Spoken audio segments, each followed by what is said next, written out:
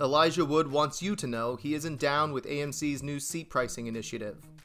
The theater chain's new sightline plan bases ticket prices on each seat's location, meaning that if you want a better seat, you're gonna have to cough up more dough, Mr. Rockefeller.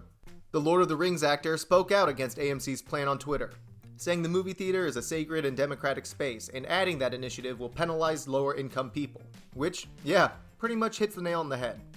AMC tried to justify the initiative, saying it, quote, aligns AMC's seat pricing approach to that of many other entertainment venues.